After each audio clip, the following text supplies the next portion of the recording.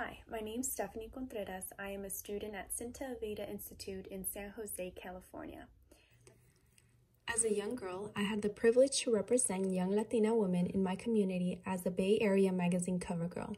While it was only a year and at a very young age, my involvement in the beauty pageantry not only sparked great interest in the industry itself, but also opened my eyes to the powerful influence we all can have with each other as supporters and role models.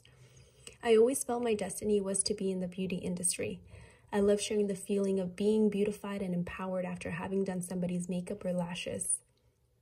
During my professional career in agriculture, I found myself dressing for success, even if it meant taking a test or harvesting pomegranate. I realized the power in looking good, which led to me feeling good and outperforming.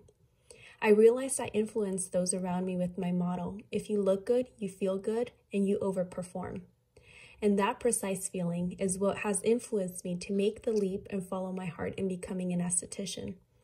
I am more than ready to make this lifestyle a reality, which throughout my various paths, I have always carried with me. In my shared work, I showcase the transformation of a friend who experienced lashes for the first time. She felt beautiful, empowered, and ready for her week. I have enjoyed doing my makeup and others as long as I can remember. Every face and makeup mapping is a canvas to express how we feel and how we aim to make ourselves and others feel.